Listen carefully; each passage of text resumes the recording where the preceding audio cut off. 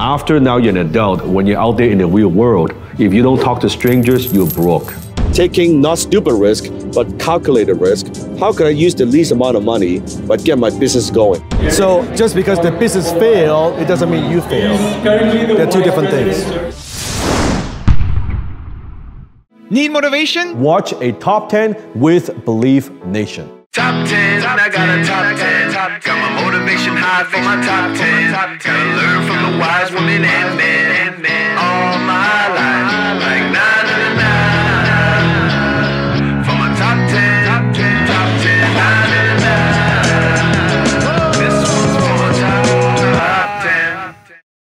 Hey, it's Evan Carmichael, and I make these videos because you are probably the most ambitious person in your circle, but you know you're capable of more. And you get that push by surrounding yourself with the best. So today, let's learn from one of the best, Dan Lok, and my take on his top 10 rules to success.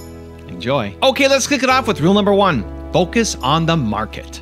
To me, market always comes first and product comes second. I want to find out what are the needs in the marketplace that are not being filled. I want to see what problems are not being solved. I always say that every problem is a product. I want to find out where are people frustrated about a certain thing.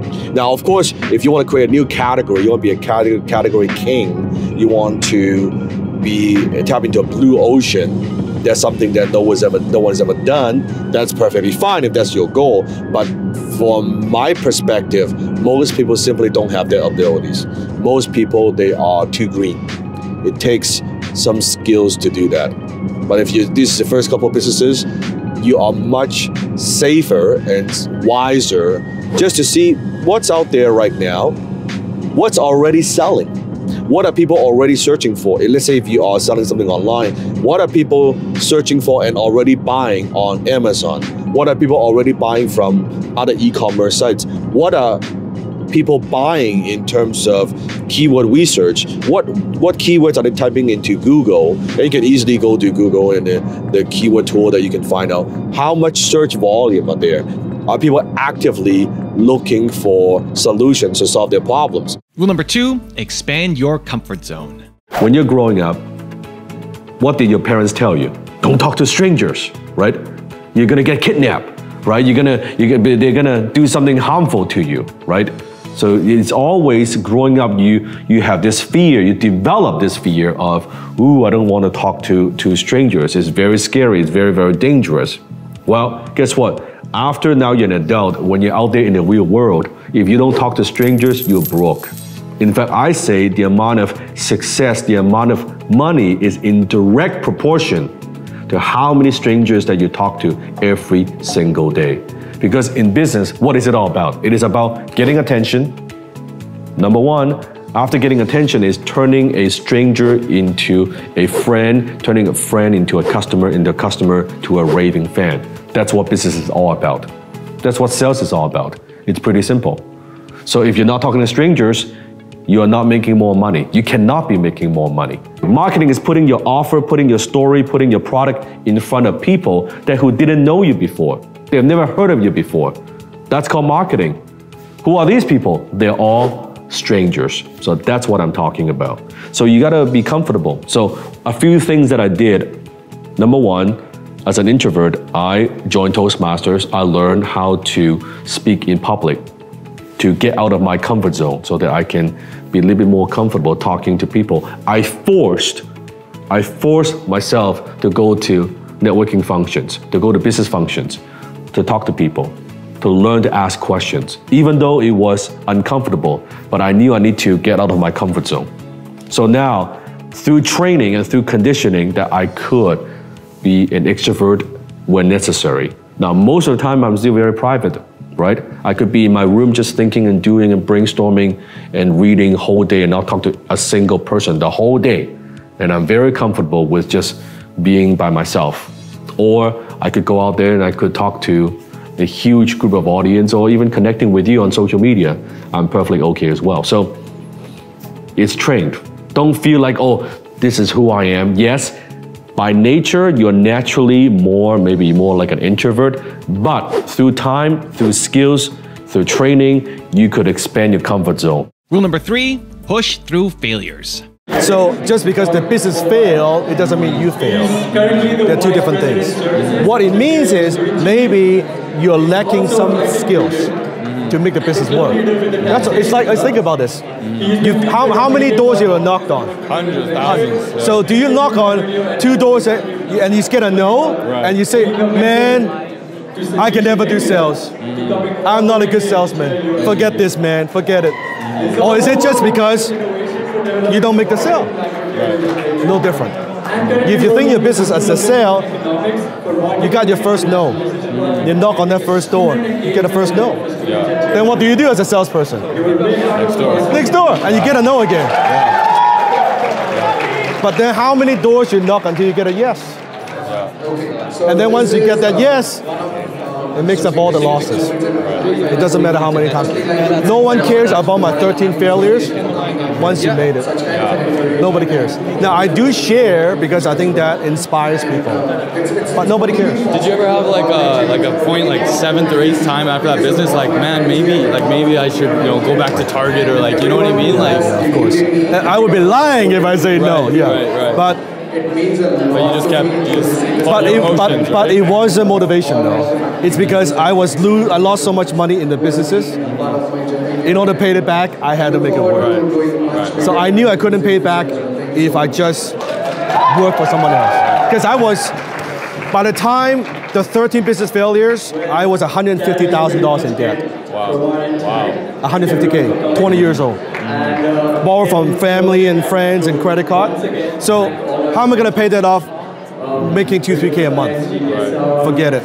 So I had to make it work. I can tell you, if the 14th one didn't work,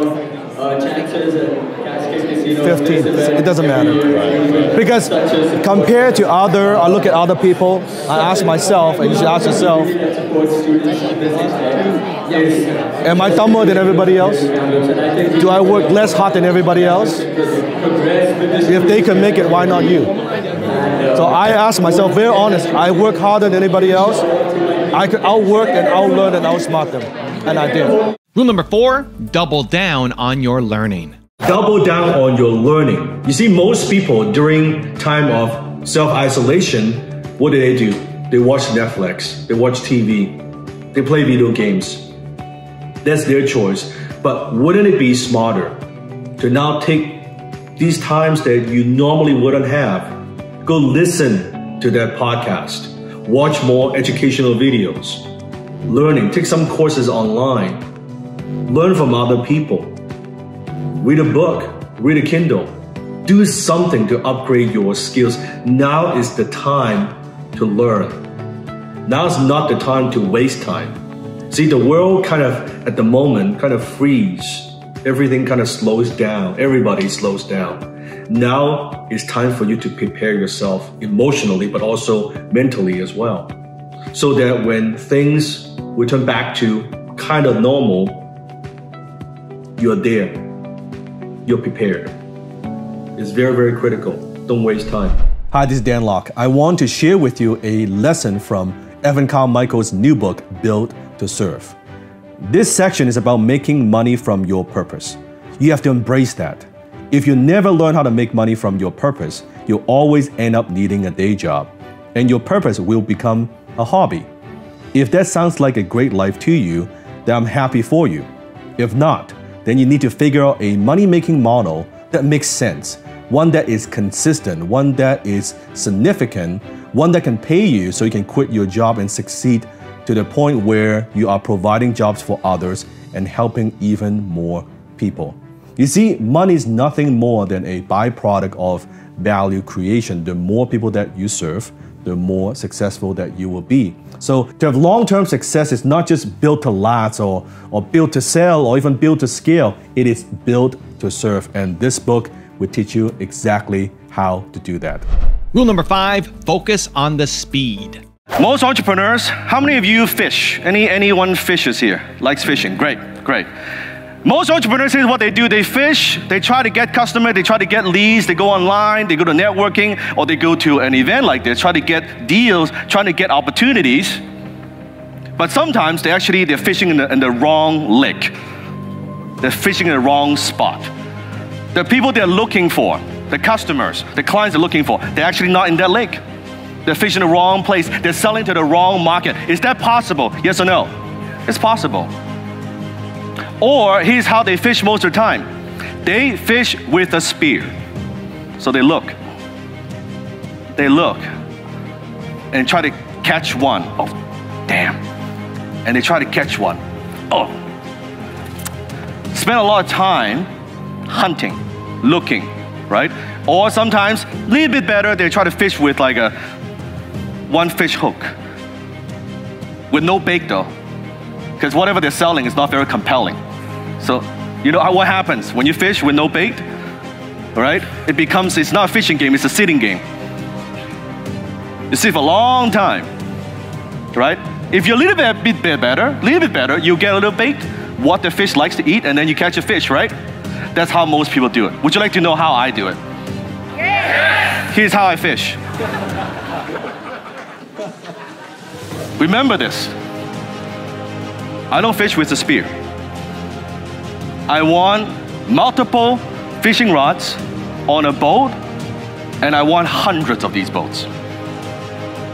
I don't want to fish one at a time because it's not efficient. It is too slow. Write it down. Money loves speed. It's easier to grow faster than to grow slower. It's easier to scale faster than to scale slow. Rule number 6, cut the non-essential spending. Now it's time to go lean. Groceries, mortgage, your rent. Yes, we need all that. But what about the other expenses? Do we actually need the cable TV, right? If you have Netflix, maybe you don't need cable TV, right? You look at all those expenses. Maybe that big vacation that you were planning to take, now you have the extra cash, put that in your emergency fund. That big home renovations that you were thinking, now you're gonna delay them. That new car you're gonna buy, delay it. Cut all non-essential spendings, period. Rule number 7, set expectations. If you're single, make sure you have that conversation early up front. In the beginning, the lust takes over, I get it. We're all humans, right? You better very early on in the dating stage, have the conversation with your girlfriend. Honey, I'm gonna become wealthy. It's my number one focus. Are you on board? Are you not on board? If she thinks you're crazy, it's not gonna work. You gotta find a new one. You gotta have someone and say, good, I'll support you on that. So set expectations. This is who I am. This is what I'm striving for. I'm not a typical boyfriend. I'm very busy. I'm working on my business. If you expect certain things you expect from most boyfriends, I'm not your guy. Early up front. Set expectations. Rule number 8, solidify your offer. You see, when it comes to generating revenue online or scaling your business on the internet, there are only 2 things you need to pay attention to. Number 1 is your traffic, and then it's your conversion, which is your funnel, your sales process, everything that you do, your offer, your pricing. So you have your traffic, and then you have your conversion. Well, it's no good to just try to drive traffic to your website if your offer doesn't convert. Attention, traffic, eyeballs don't pay bills. You need to be able to have an offer that converts. So how do you solidify your offer first? You want to have something that actually works. Then you can run some paid traffic, doesn't matter if it's Instagram, Facebook, Google, depends on who you're targeting to. And you want to run some traffic to that offer to make sure that it actually sells, to make sure it converts visitors that's coming in to buyers. That's the very first step. You need to be able to do that. Rule number 9, take calculated risks. If you have identified the needs and the demand already, now you just need to think about, I wonder what product I could create to help them solve that particular problem. Now you have minimized your risk. Or if there's a huge marketplace out there that's being created by other people, a smarter entrepreneur would be thinking, how can I kind of ride that wave? How can I tap into that? Example, instead of you trying to come up with the next thing to maybe compete with Apple, the next iPhone, You're no Steve Jobs, I'm no Steve Jobs. Chances are that's not going to happen. But you could probably have a very decent business to sell iPhone cases. You might have a very decent business to sell maybe both protective shield that protects people's iPhone. So you think about, because of a company created such a massive demand for this particular product, what are some of the complementary products that you could sell, right? It's like you think about in the ocean, you have the big whale, right? The big whale that's swimming in the ocean.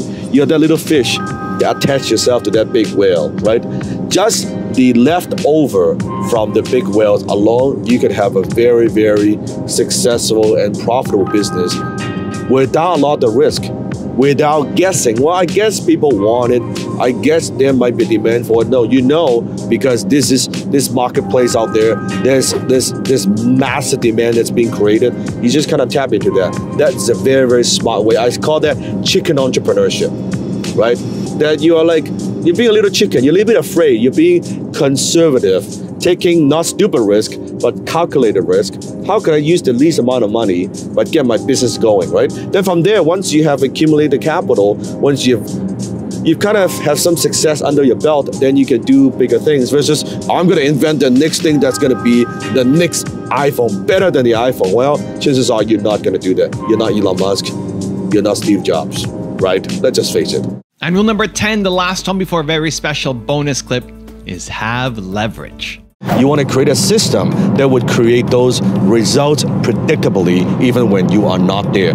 This is where most entrepreneurs got stuck, because at the $0 to $1 million phase, you are the go-to person. Chances are you're the #1 sales person for the company. You are the rainmaker. You are the one that's connecting with customers. You know all the customers. You have the relationships. You're bringing in the money. You're doing probably a lot of the work still at that level. But now you can't, because the capacity issue, right? You hit that glass ceiling.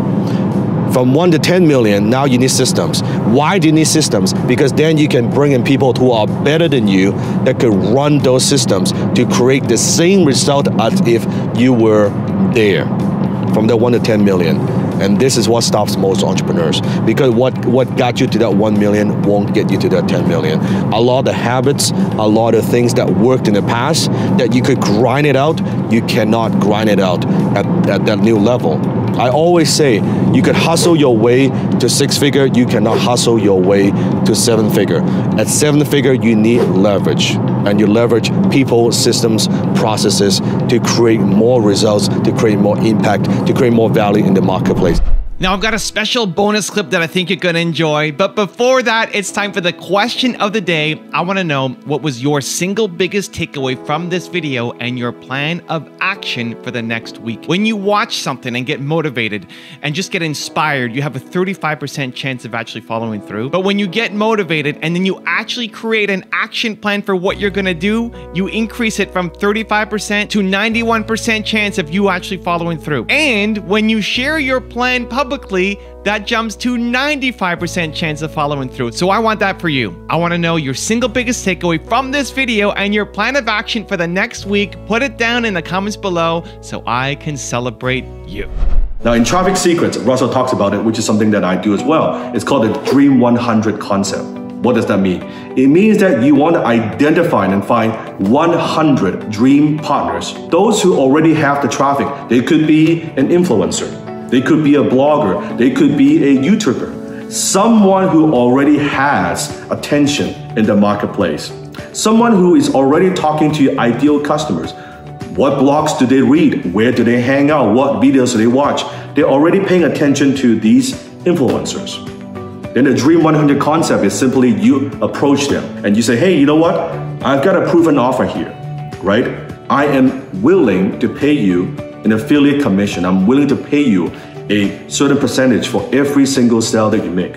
So you leverage their existing traffic, because that's the fastest way to do it, right? You're essentially borrowing that traffic from them. You say, hey, you've got the audience, you've got the attention, I've got a proven offer, can we work something together? It's that simple. Once you could do that, if your offer converts and your affiliate partners, your Dream 100, they're making money, they will be more than happy to continue to promote. Now you're earning more profits, you're earning more money. Hi, this is Dan Lok. If you're a fan of Evan's work, if you want to know exactly how to model my success, I want to invite you to join me for a special online training. All you have to do is click on the link below. You can join me for absolutely no charge. So click on the link below and I will see you in class.